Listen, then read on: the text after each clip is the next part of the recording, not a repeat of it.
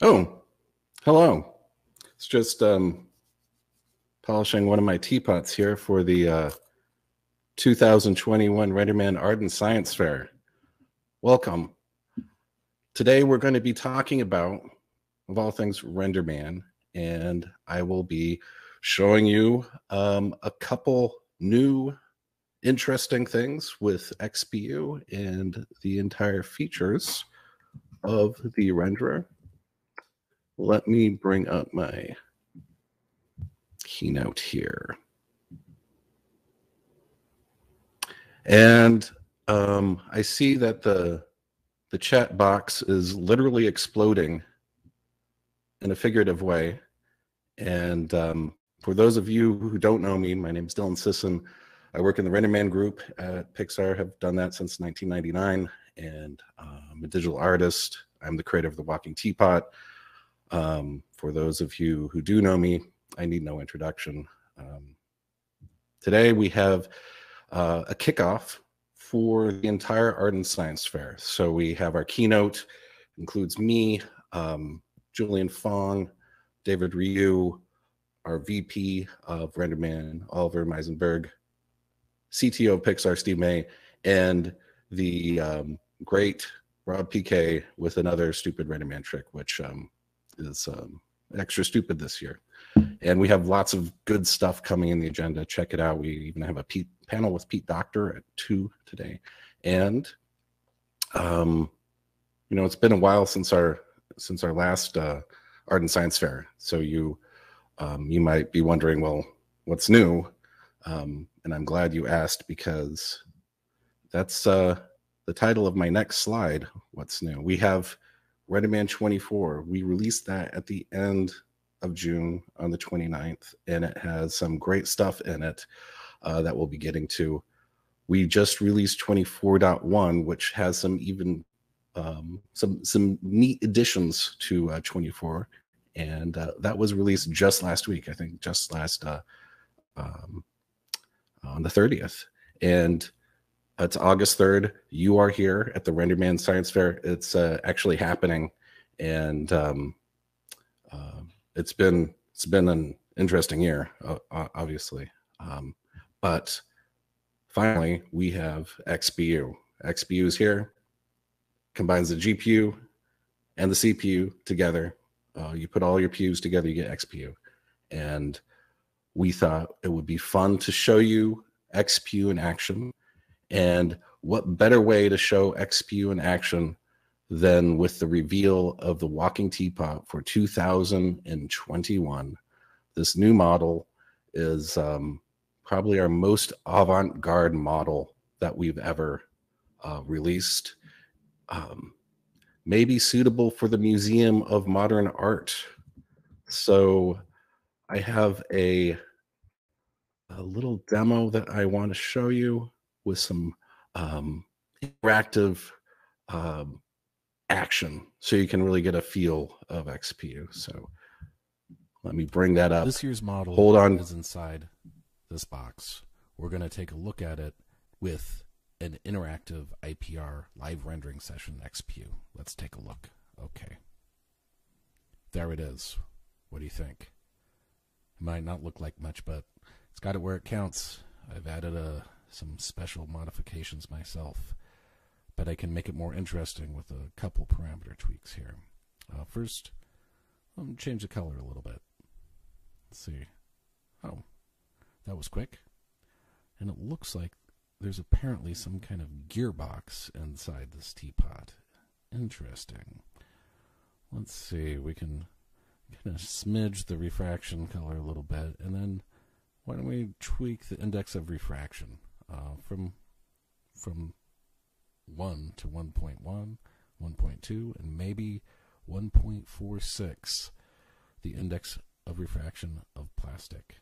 Let's take a look at that. Now that looks like a nice teapot, fully mechanical. Seems like you could almost print this out in 3D and have it actually walk around. That's cool. But before we get to talking about the teapot, let's kick the tires in XPU. Take a closer look, if you will, at the at XPU and what's going on with this teapot. There's really a lot of geometry here, a lot of gears, and for those rays to get all the way through, we need a ray depth of over 24. So there's a lot of ray tracing that's happening in this image, and it's converging quite quickly, and that's really the whole point of XPU. I'm moving the camera here, so we have a top view of the teapot. It converges quickly as well, and kind of take a back view as well. There's a teapot, and XPU is kind of like a Formula One race car. Like, it's really good at driving on the right kind of track, and if it's a workflow that involves look development or layout, it performs really, really well. In this case, adding a simple fabric shader from the preset browser, and then another one, a granite, to the teapot. And you can see that it's updating really fast. And this is the whole idea behind XPU. And now we're opening up the guts, taking a look at the teapot, turning on some lights, turning off some lights, and really experiencing a kind of fluid workflow. We're not having to wait a lot to see our results. We see our results as we make the changes, which is great. So you might ask, how does it compare to RAS? RAS is already a fast modern path tracer. Well, fortunately, I have a head-to-head battle here, and it's kind of a workflow battle. So it's kind of a, well, let me show you. I have the machine specs on the bottom, but let's just take a look. XPU is on the top, RAS is on the bottom, and we have a battle. We can start it right now and go. All right. Let's see whose pixels come in first. That's RAS, takes the early lead, and XPU's already done. So XPU takes a little time loading things into memory, and then it's off to the races. It's in this particular workflow, I'm just kind of going through the same motions with each of them, waiting for each image to converge to kind of a time to first decision. And you can see that XPU is much faster. So the goal of XPU is to provide artists an environment where they don't have to bake or cache any data. They can press render and start getting really fast fluid feedback in this first early phase for look development. So I'm adding another shader to the teapot on top in XPU. On bottom, RAS is still trying to iterate on the gears with the 24 depth, ray depth. And the gold looks nice. And we'll add another texture. And you can see how fast those shaders actually converge. When you move the camera or attach them to the object, they actually converge faster than it takes to load them in from the preset browser. So it's pretty quick. And the teapot's looking pretty good, and we've already gone through a couple iterations of looking at a kind of a full-blown shader on the teapot for XPU, and have been enjoying a workflow that doesn't have these arbitrary limitations where you're just waiting for the pixels to come in. In this case, you can try out however many, shaders or materials you want on an object and get feedback almost immediately. So it's a very nice workflow. And if you want to see XPU show off, well, there's the walking teapot walking in XPU at 1K on in a live rendering session, and RAS is still playing catch up. And I should emphasize that XPU and RAS work together. RAS is still a great renderer. XPU allows us to do look development, get things looking great, and then send that later in the pipeline to RAS for a final frame render. There's also more in 24. One of the big ones is MaterialX Lama. That's a big highlight. I don't know what you think of when you hear Lama, but it's not this. It's MaterialX Lama. It was developed at ILM for their feature films. They will be participating in a panel with our team at 12 p.m. today at high noon. So you'll want to check that out. It's a system for layering together materials. So it's a node-based lobe system where the approach is, unlike an Uber shader, which has all the parameters in it, you can assemble your shading models yourself in this in a Lama network. And that provides a lot of flexibility and efficiency as well. A cool thing that happened in 24.1 is that we have an update to RenderMan for Substance Painter. Here is Painter, Substance Painter, and here is the new RenderMan plugin. We have the preset browser inside of Painter. I can attach a shader and I can export that shader directly to my preset browser, which I'm doing right now. I'm changing the name to Red Machine, and I'm going to select a shading model. I can select a Pixar Surface, Disney Principal Shader, or now a Llama network. And I can also choose color management as well. If I export it, it's going to appear inside my preset browser, and then I can load that up in my favorite DCC. So I can point my DCCs at the same custom library, and it's just that simple. So here I am in Maya, and I have my Llama folder, and it has my Red Machine shader in it, and I'll import that and attach it to my teapot, and voila. I've got my shader there, and I also have my live statistics running, so I thought that'd be kind of fun to show you just the live statistics in action. And down below you can see the Llama shading network. So this isn't just a big Uber shader, but it's actually, that's the Llama network that has all the different clear coats, specular, diffuse, and displacement all combined together, output directly from the new updated RenderMan for Substance Painter plugin, which is pretty exciting. Stylized Looks is another interesting development in 24. So we have interactive photo surrealism. Let me just give you a look at it. Here I have the start of my look. I have a little bit of a kind of hatch going on, and I'm going to add some lines to it. These are all done in the display filter, and essentially what I have is a live drawing. I'm using our image tool, to visualize it, because I can also go in and check out all the AOVs that you see on the left-hand side there. I'm adding some more lines, and it's really another case where we have interactivity, showing just how much you benefit as an artist being able to see things update while you're doing them. So here we'll zoom in, blow out the teapot a little bit. Usually I say no teapots were harmed during the making of the talks. This one is different. So that looks pretty good. And let's just make it pop with a little bit of white. So add a little white, make that pop. Looks pretty good. It's fun to work with these live drawings. Here is kind of the inspiration for that particular look. These are based on my own drawings I did for Inktober last year, and 4 of these drawings are actually rendered with RenderMan Stylized Looks. They're not drawings, they're actually 3D models that were rendered. Can you guess which ones are which?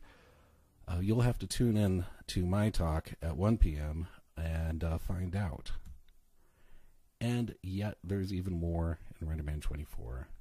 We have RenderMan for Blender now supporting 2.93 in 24.1.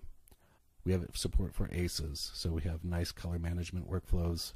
Bump roughness is new, rolled out on Cars 3. It's now in the shipping product. We have new patterns, phaser noise for stunning images, and hex tiling, unified bump maps, a whole bunch of stuff. We're supporting Maya 2022. We have Python 3 for Houdini 18.5. NCR, non-commercial RenderMan, is out and available, and my favorite feature, ETC. Oh, I almost forgot the teapots. We have an AR contest, so let's check this out. So we have an actual AR teapot that you can download using this URL on the bottom of the screen, and bring your teapot into your living environment. We're going to have a contest. You can post these images on Instagram, and you can be judged by us. You must use the hashtags RenderMan and Walking Teapot, and the entry, the posting that is judged the best by our panel of judges will win 3 commercial licenses of RenderMan, Katana license, a 1 production collective license from the Foundry, and from Side Effects, 1 Houdini FX license. So kind of a fun thing, and totally overpowered prizes for this. And hey, Walks, we also have a new RenderMan Art Challenge coming. The next official RenderMan Challenge is going to be great. It's we're teaming up with Adobe and doing some fun stuff with the Substance plugin and MaterialX Lama, and it's a good excuse to try a non-commercial RenderMan because it's not going to try itself.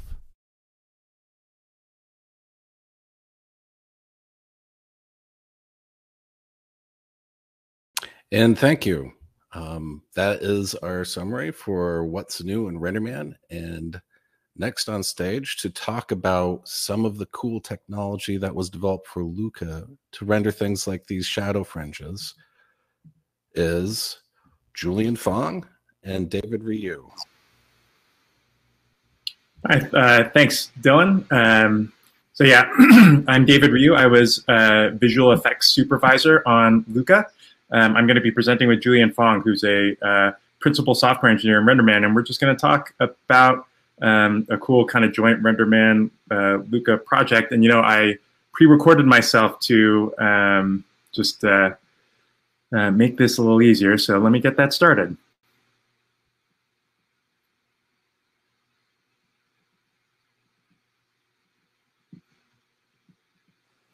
Hi, I'm David Ryu. I was visual effects supervisor. I'm David Ryu. I was visual effects. I'm going to be presenting with Julian Fong, who is a principal software engineer on the RenderMan team.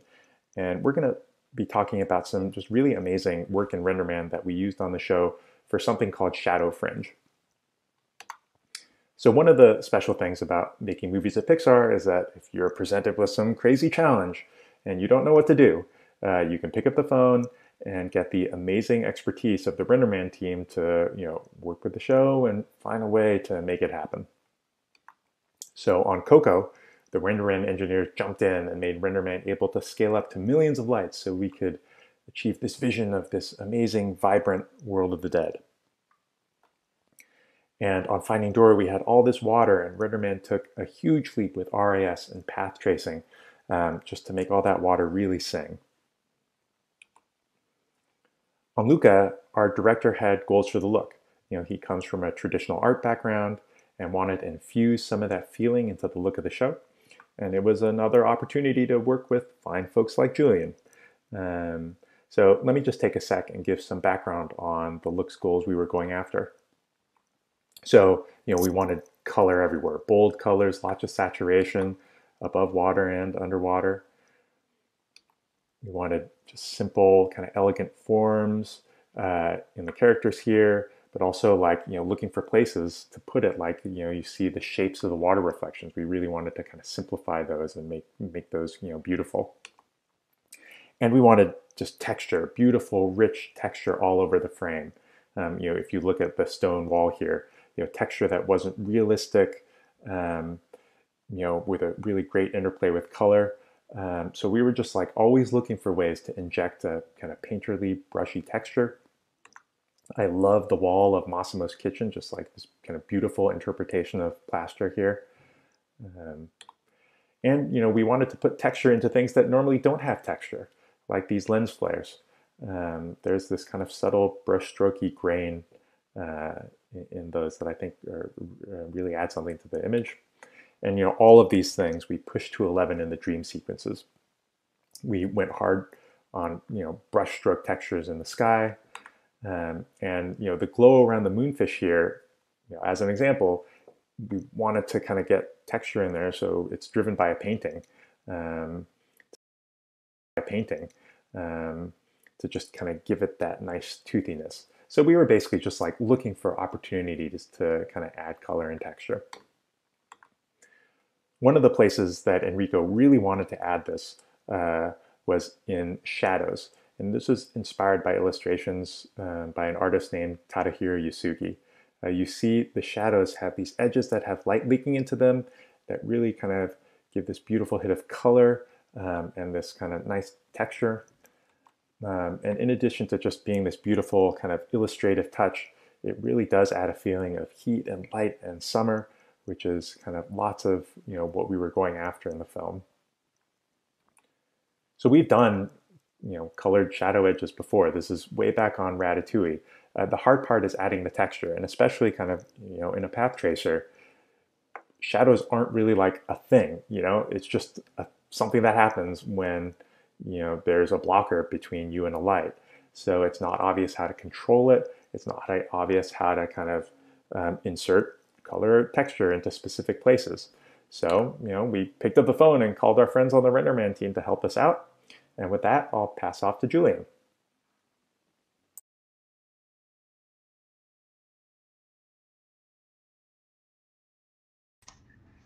Thanks, David. My name is Julian Fong, and I'm a principal software engineer working the RenderMan group since 1999. I'm just going to pull up my slides while we're talking here.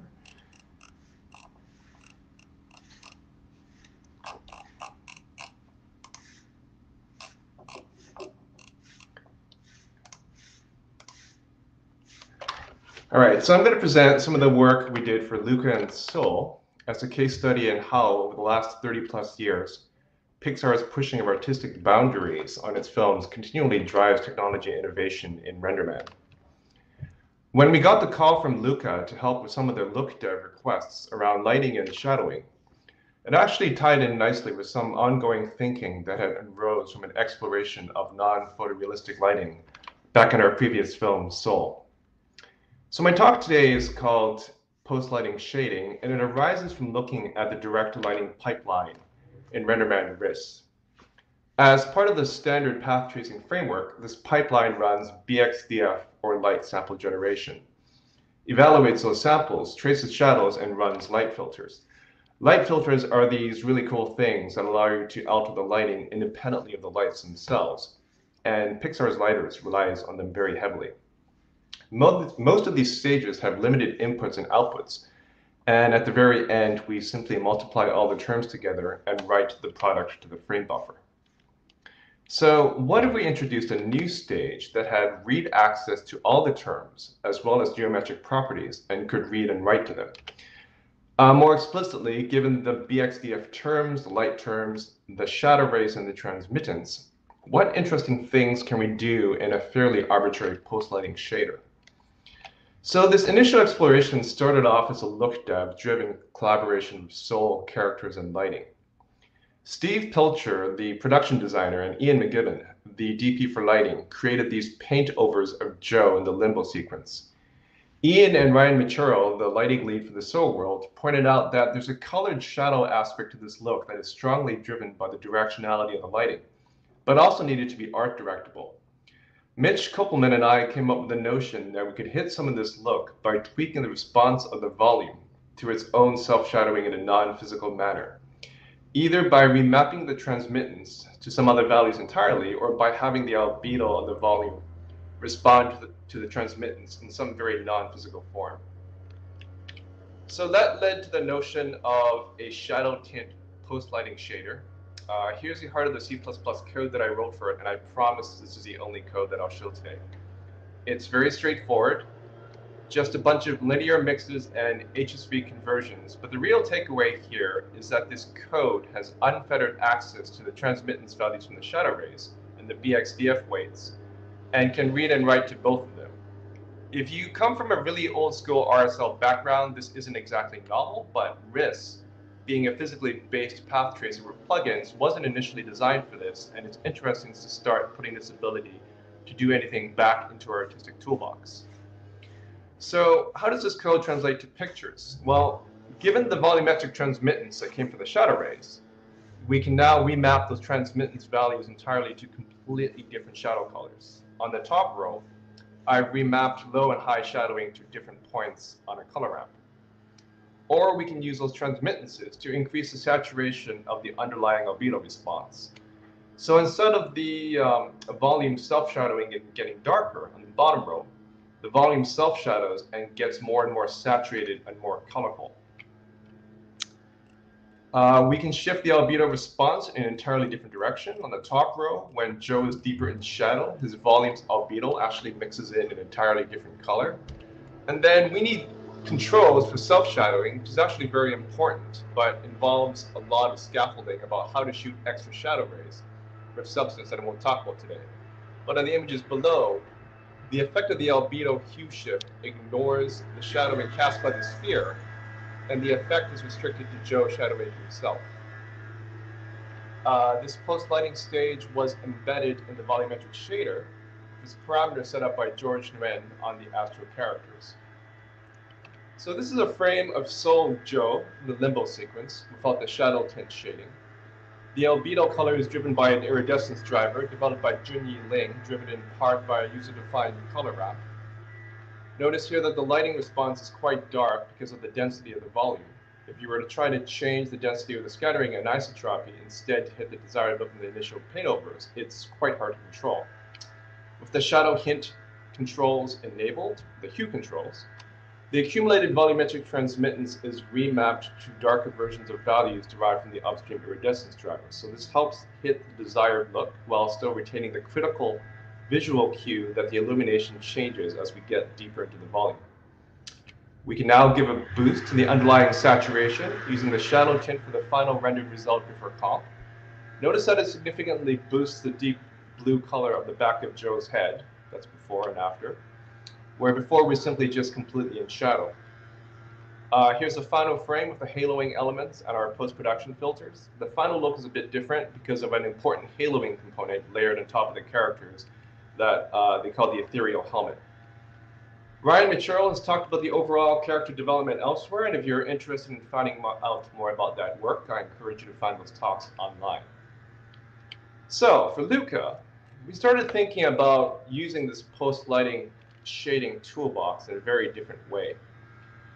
David Rio just talked about showing us these references, and Kim White, the DP, and Amy Jones, a lighting visual development lead, they were all interested in exploring some non-physical shadowing looks for this film, and these paintings have a very interesting painterly shadow look, particularly in the penumbra regions.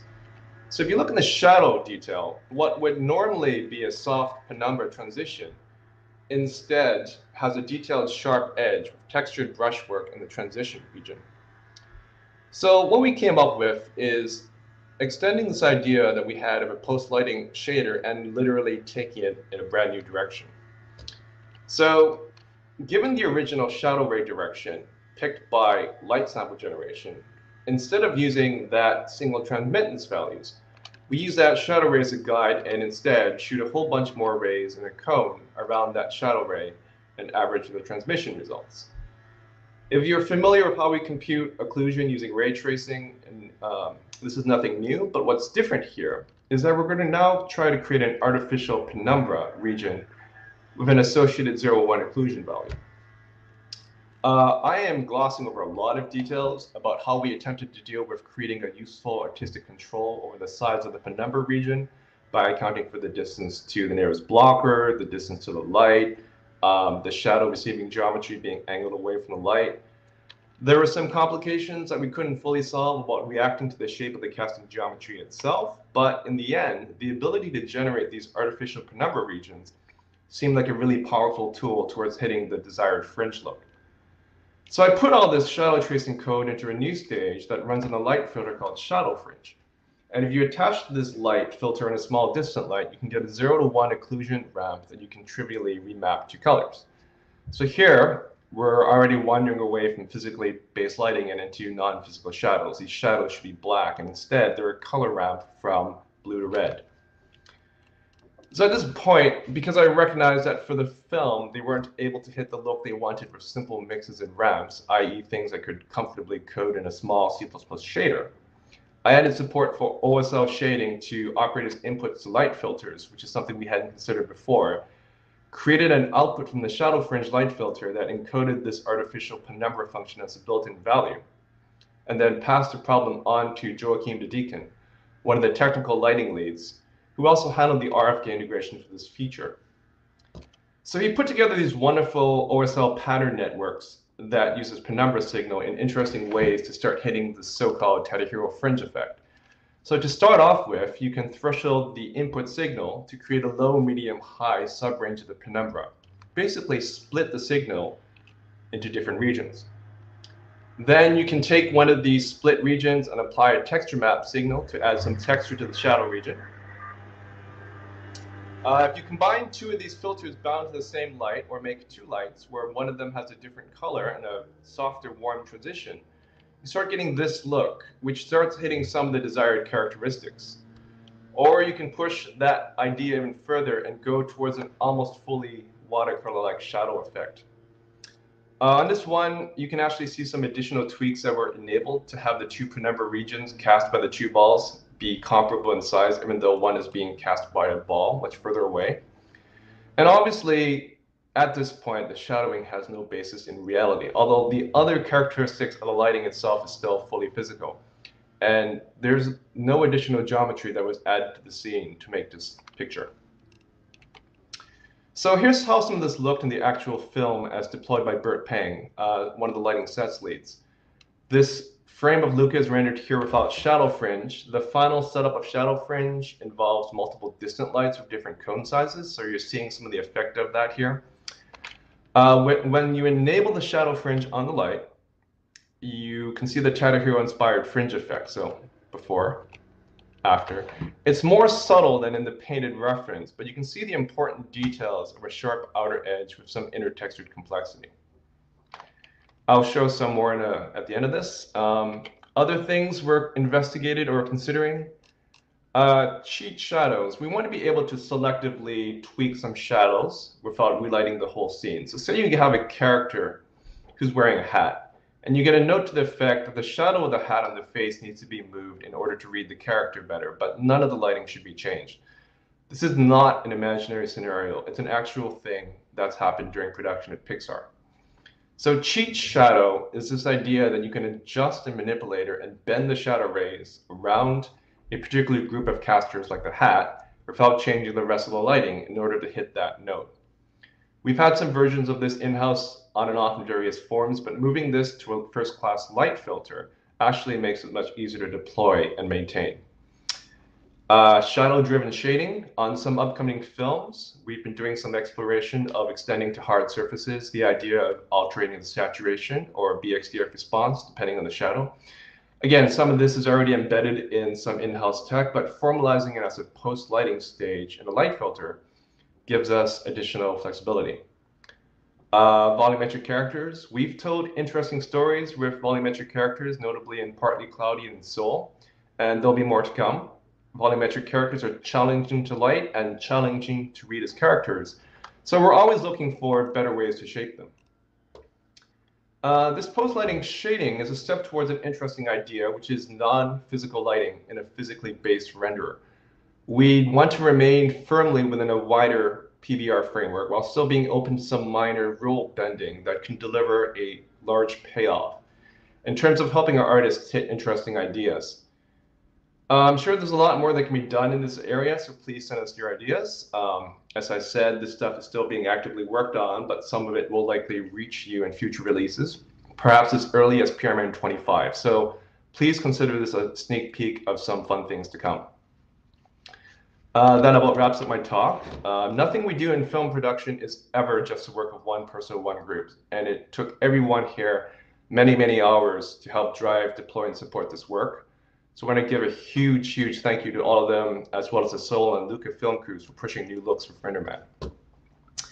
And I'm going to show a video clip showing some final frames of everything I just talked about here.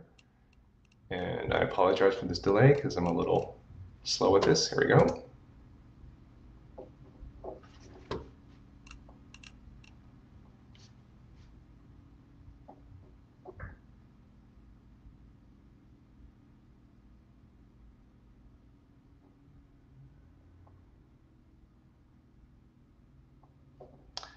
All right, thank you for listening. Now it's my pleasure to bring on stage Oliver Meisberg, the Vice President of RenderMan and Pixar, who will talk about some future directions of RenderMan and XPU.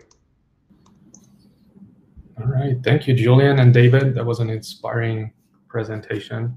While I bring up my presentations, I want to share a few things. So first of all, you've seen greatly how production inspires RenderMan development, and also how RenderMan also inspires production by pushing the technical boundaries of what you can do.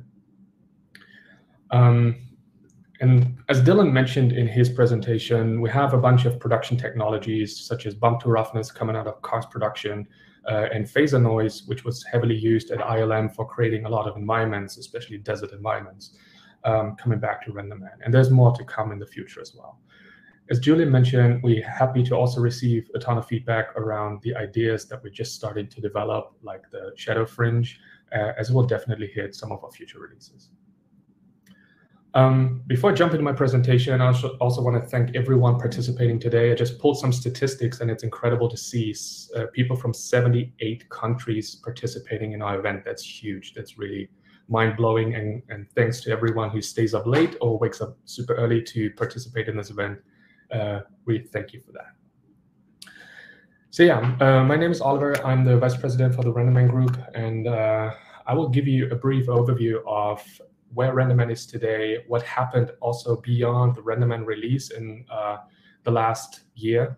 There was a lot of stuff happening, and I'm happy to share it with you right now.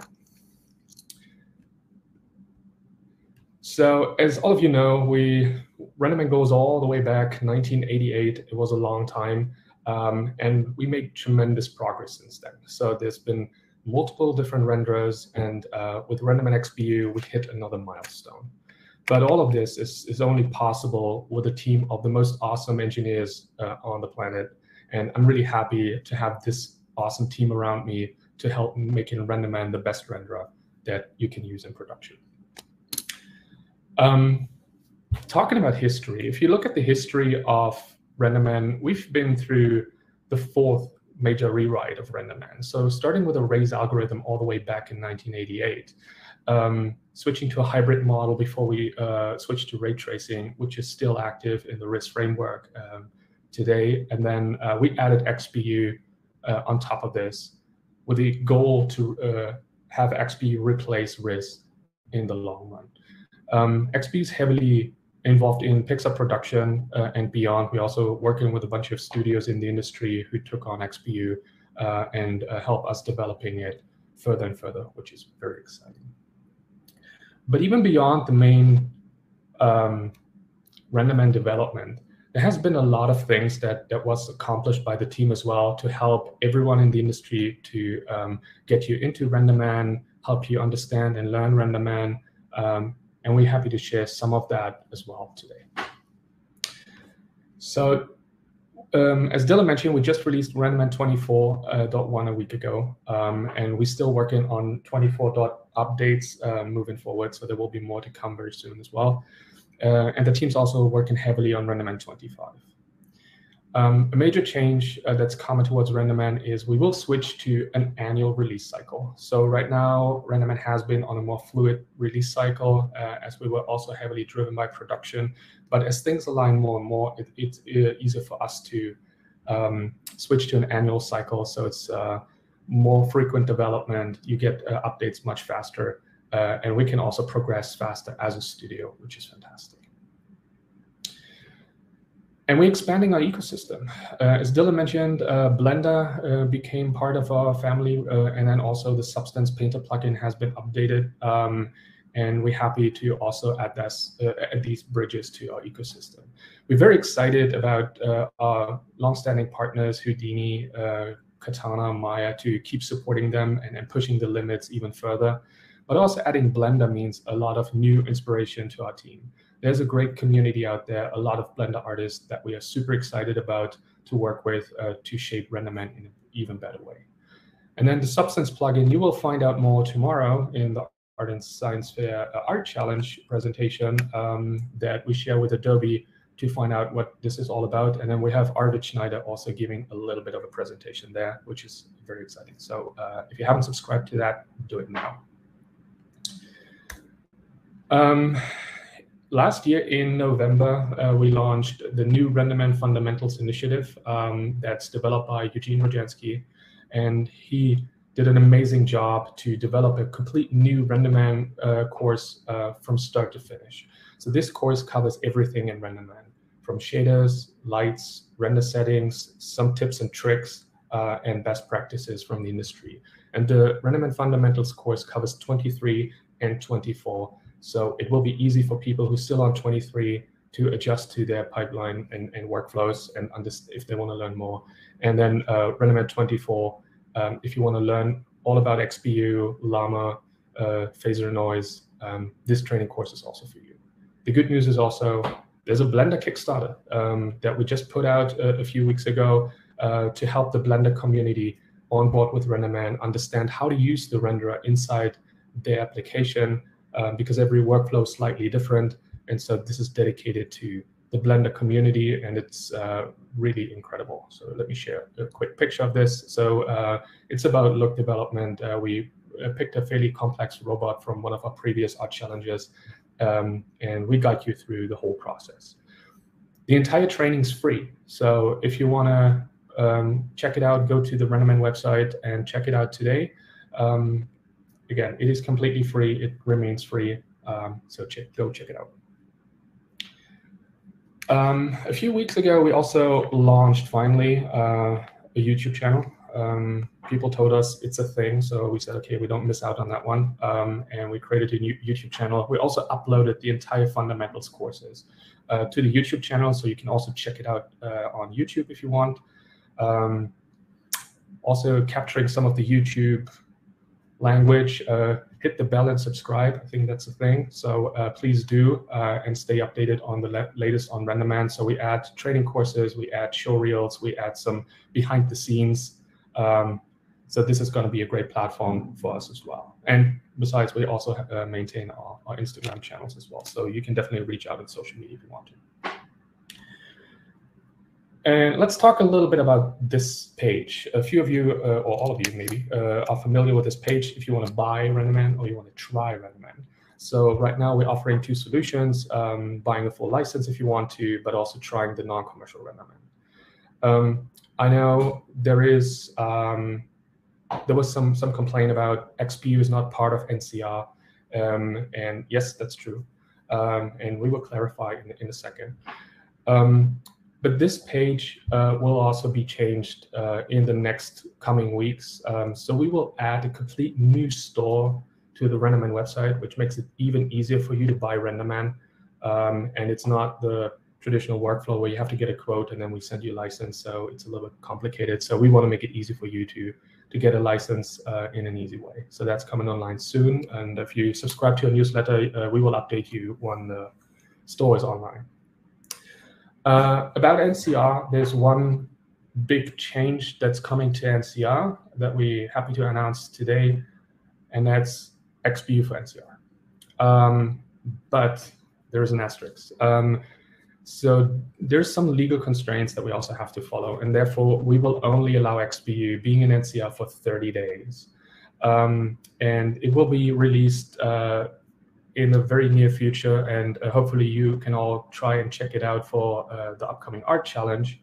But even beyond that, so if XPU is not available in NCR anymore after a period of time, you all have a chance to request an evaluation license with a full feature set, meaning XPU and also stylized looks if you want to. So again, subscribe to the newsletter. We will keep you updated once this is available, and then go grab it and try it out. So with that, I'm happy to hand it over to Steve May, Pixar's CTO, to also talk about the bigger picture and future of RenderMan. Thank you.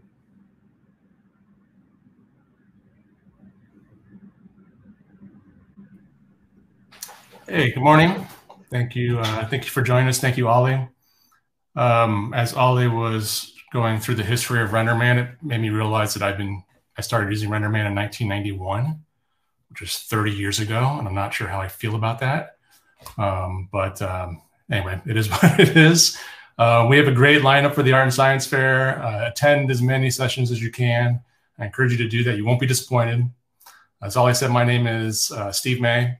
I'm the Chief Technology Officer at Pixar. Before I was CTO, I was a supervisor on a few of our earlier films like Monsters, Inc. and Finding Nemo, Cars, Up and Brave, a few of those movies. But I'd like to talk to you today about what our overall technology strategy is at Pixar and how RenderMan, this is all about RenderMan, how RenderMan fits into that.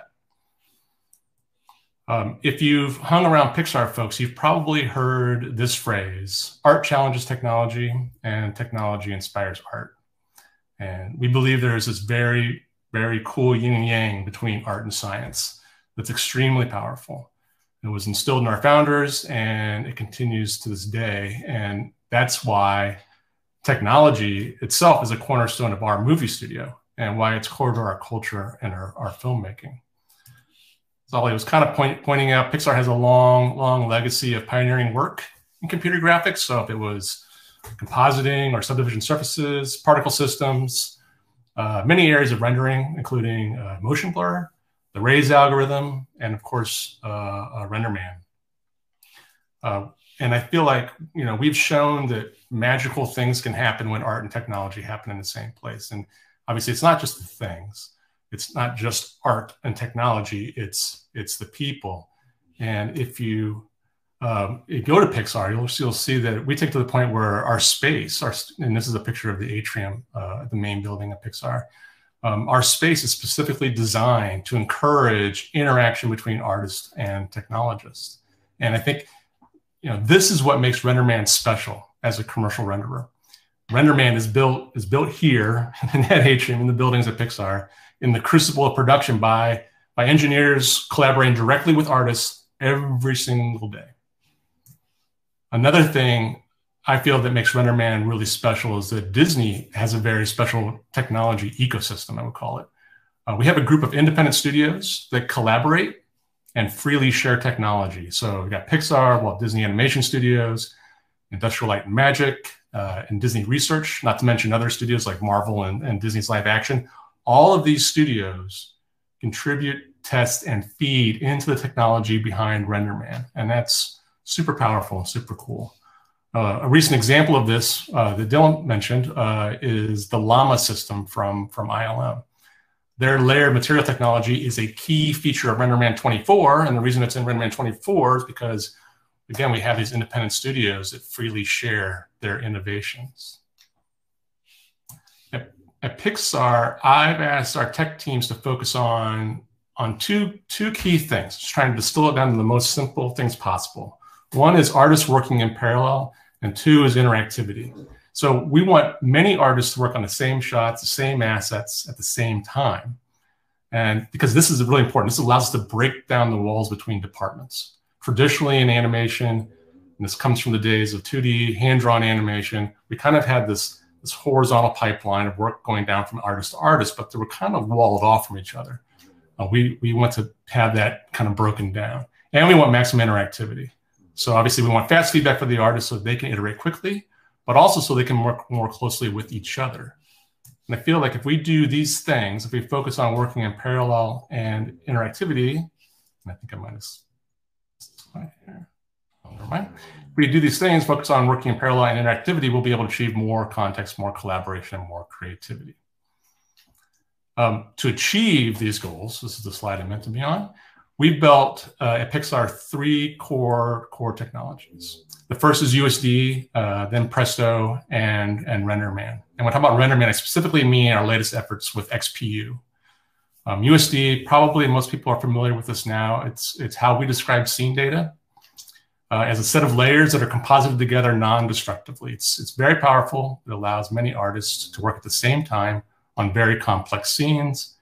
Presto is our animation system. USD is the heart and soul of Presto. And RenderMan XPU, it leverages whatever hardware you have to interactively render feature film quality images.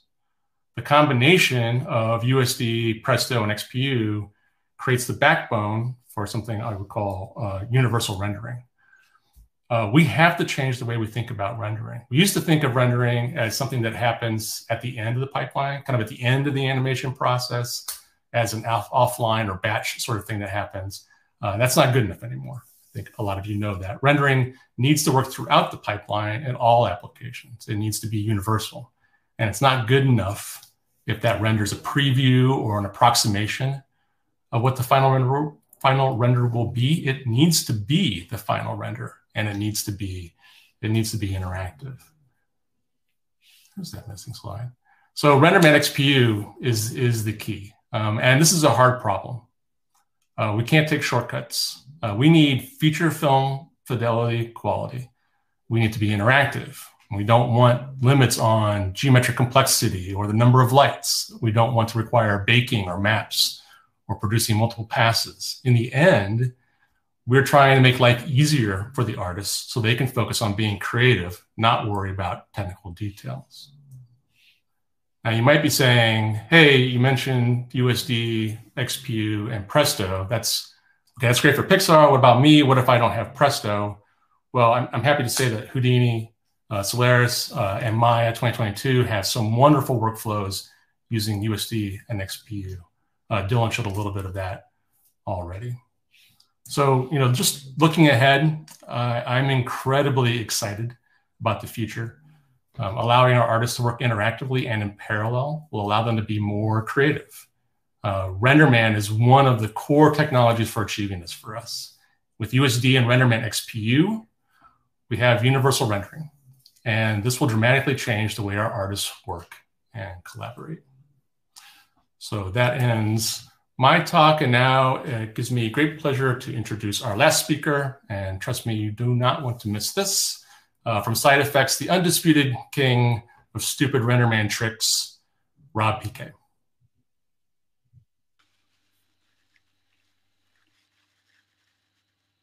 Oh, hey everybody.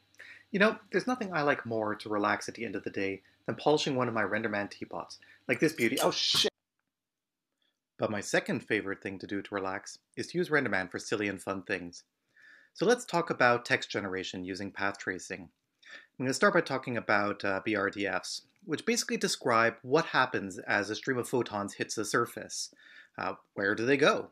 If the surface is a perfect mirror, then they're going to reflect back out into space. Kind of angle of incidence, angle of reflection. Think back to all those fun high school physics classes you took.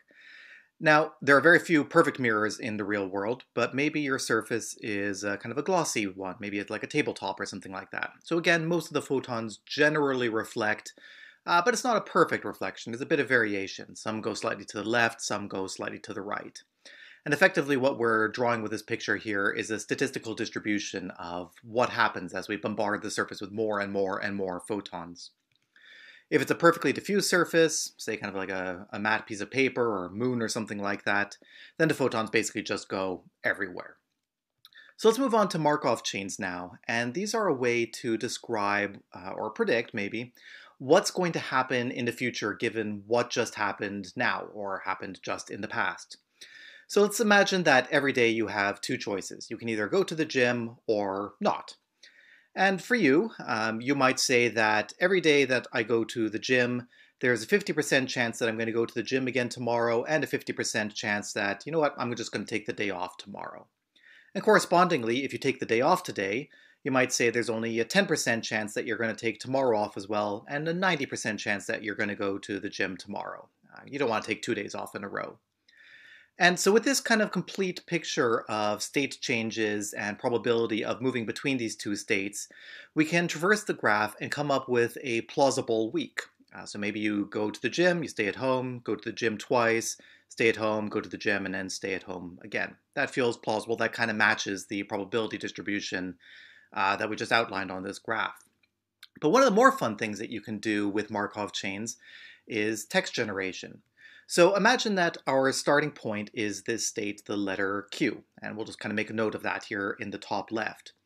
If we think about the statistics of the English language, 100% of the time, if you're not a complete Scrabble nerd, Q is followed by the letter U. So now we can move to the U state, and U can be followed by lots of different letters. Pretty much all the letters in the alphabet can follow U in a real word. And here are kind of just the top four. So S, N, R, and T are the four most common letters that happen to follow the letter U. And we can pick one of these at random, and by random I do mean kind of a weighted randomness. So we'll pick the letter S, and now we'll add that to our state. Or to our history, I should say. And now we're in the S state. And similarly, S can be followed by lots of different letters, and here are the top 4. Predominantly, S is followed by kind of an end of word marker, which makes sense, that about half the words in the English language are going to be plural words, so they're going to end in S. Interestingly, you can see that S is often followed by itself as well, which again, if you think about kind of various words, like guess, for example, has 2 S's in it. So we pick one of these again at random, and we'll pick the end of the word marker. So here's been our synthesized word. Quas, pronounce it as you see fit.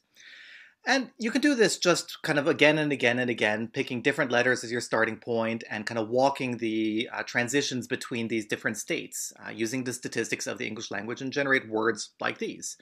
And they look semi-plausible. They're maybe a little bit long in some cases, and this very last one here has got a bit of an awkward starting with an S and T in it. So what we can do is actually enrich our state a little bit and consider not just a single letter, but kind of a pair of letters. So we'll have sort of a start of word marker and the letter Q. And we'll just take note of the Q part of it. And again, Q is followed by a U. So kind of start of word Q goes to QU 100% of the time. Again, Scrabble nerd stuff. Now, whereas U could be followed by pretty much any letter in the alphabet, QU is always followed by a vowel, either UA, UE, UI, or UO. So we'll pick one of those, we'll do UI, which brings us to this UI state. And again, some different letters that we can choose from. We'll choose N, which brings us to Quin. And then you can see that statistically, NG is the most common transition, which makes sense. IN goes to ING, so we'll choose that one. And then predominantly, we're at the end of the word. So our word now is quing. And here are some of the words that would be generated using this method. So using kind of 2 letters to track our state. And they look slightly more plausibly English than the first set.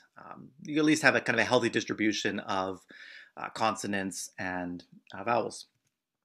But let's go back to this diagram for a second here. We talked about transitioning from the QU state to one of these other 4 states. A different way that we could draw this diagram is this way here. So we're saying that we're in the QU state, and we can go to one of these AEIO states with different probabilities. And we can actually split up our current state a little bit as well to say that we're in the U state and we came from the Q state. But this looks suspiciously like the BRDF diagram that I showed earlier in this talk. So let's go and actually write a BRDF for RenderMan that does text generation. Now, a BRDF plugin for RenderMan has to answer 3 questions. What direction are we going to send our reflection ray? How reflective is the surface? And how emissive is the surface? We've already kind of seen that we know what direction to fire our rays. If we're on the U surface and we've got an incoming ray from Q, we want to fire things in the A, E, I, or O direction. But what exactly does that mean? So here we've got a scene where we've got the entire alphabet kind of represented twice. Starts from A, B, C, all the way around here to A, B, C again. And what's interesting or useful about this is that each of these disks can see all the other disks. I'll make it a little bit easier that we really only have to see half the disk. So C can see C, B, A, Z, Y, X, so on and so forth down the alphabet, and then up the alphabet, D, E, F, G. So this allows us to fire rays from any state or any letter to any other letter, and correspondingly to know where the rays came from just by measuring the angle compared to the normal at which the incoming ray hits. Now the last 2 things are how reflective is the surface and how emissive is the surface. If we think about the integrators in RenderMan, this is basically how the final color is determined. The surface is going to emit some color and is going to reflect a certain amount of the kind of continuation ray. But that continuation ray is then going to hit another surface, which is then going to spawn another ray, which is going to hit another surface, and so on and so forth. But eventually one of these rays is either going to terminate due to Russian roulette, or it just doesn't hit anything. And at some point we do end up with kind of a closed form equation that we can actually solve. Now let's compare this with how we might encode a word. Let's say the word cat. And we're going to encode this in base 27. 26 for the different 26 letters of the alphabet, and then 1 other letter, or pseudo letter I should say, for kind of the end of word or start of word marker. So this is how in base 27 we might encode the word cat. And we can just kind of rework that algorithm or that equation a little bit to look like this. And now suddenly the top and bottom equations look exactly the same, or they have the same type of form. So our emission is going to be the letter that we want, and our reflectivity is always going to be 27. So whereas lots of shader writers focus very hard on making sure that their materials are energy conserving, they never reflect more light than it comes upon the surface. Here we have a surface that is 27 times more reflective than the light that comes in on it. The last thing in the scene is this camera here hidden behind a disk. I said before this was ABC. So this is where the rendering is going to start. But let's figure out what RenderMan thinks the F word is. So let's switch that from C to D, E, F. And then we'll just quickly go back to Solaris and have a look through that render cam. So here's that super bright white image that we're expecting. We'll take a snapshot of that so we can figure out exactly what the color is. So 257-100. Okay, so 257-100 is Fram. The F word is Fram. Why not? And just for fun, let's also go and quickly check out what the S word is. So that is the 19th letter of the alphabet. Let that render. Now, rather than trying to figure out the math ourselves, we can let RenderMan do that for us. We can just write a little display filter. So rather than looking at the color, we can look at the decoded. There it is, STIP. So finally, that brings us to IEEE 754, aka the floating point arithmetic standard. And it also brings us to the question of why so far we've only been talking about four-letter words, other than the obvious that they're a lot of fun, very colorful. Ultimately, the problem is one of precision. We've been encoding our words using base 27, which means we start to generate some pretty big integers. And unfortunately, there's a limit with single-point floating precision, the floating point used in RenderMan and pretty much every renderer's colors. We can only represent about 16.7 million different values. And if we do base 27 log of that, we've got a maximum of 5 characters to work with. 4 characters for our 4-letter words, and 1 left over for kind of our end of word marker. So 4-letter words is all we can get. And I guess that kind of is the end of my talk. I hope you all enjoyed, and to everyone out there, please stay safe. Thanks.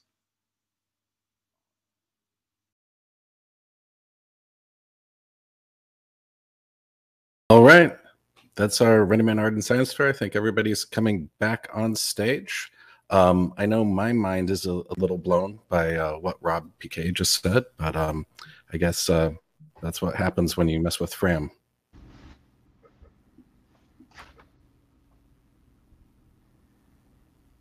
And thanks, everybody. Great talks. I hope you didn't have too much fun.